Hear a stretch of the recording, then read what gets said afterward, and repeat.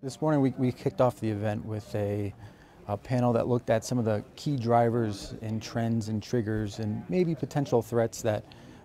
could manifest in the Arctic and could drive both competition but also cooperation among Arctic states as well as non-Arctic states. With that in mind, we created the Arctic Studies Group, the 7th Regional Studies Group at the college, with an eye towards not only helping educate and develop leaders of today and tomorrow to help them think strategically and operationally about some of the challenges and opportunities that this region will emerge,